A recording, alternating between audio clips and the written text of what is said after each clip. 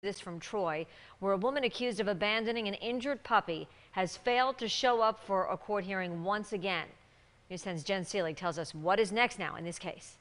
This is the third court date now where defendant Kadisha Davis is a no-show. Now a bench warrant has been issued for her arrest.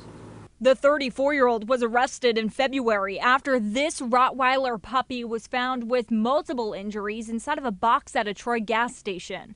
The Mohawk-Hudson Humane Society said the puppy had a slack jaw, discolored and hanging tongue, along with dry blood caked to its coat. The animal shelter named the pup De Niro, and he has undergone multiple surgeries since he has been found. He's continuing to grow, so he's going to need ongoing dental support.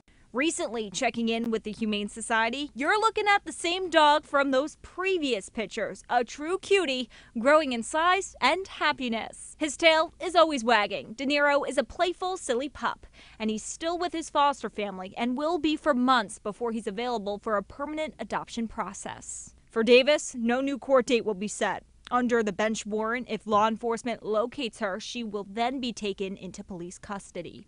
In Troy, Jen Seelig, News 10, ABC. And as De Niro, who you just saw there, and you've seen these pictures here, continues to recover from his injuries at the Mohawk-Hudson Humane Society, local musicians are coming together for a concert benefit to raise money for De Niro and the other animals in the society's care. The event, titled Rock for De Niro and Friends, is scheduled for April 30th at the Fuse Box in Albany.